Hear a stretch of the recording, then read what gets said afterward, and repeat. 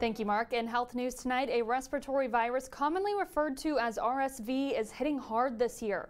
Northwest Missouri is no exception, and it's difficult to say how soon the surge will end.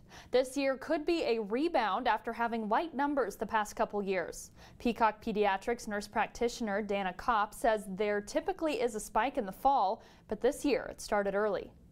RSV started in the summer, where typically it doesn't start till mid-September or October. So it's happening a lot faster. So I think that's alarming to a lot of people. But we usually have an RSV kind of season per se every year. She says there were less cases in 2020 and 2021 because more people were staying home and maintaining practices such as frequent hand washing.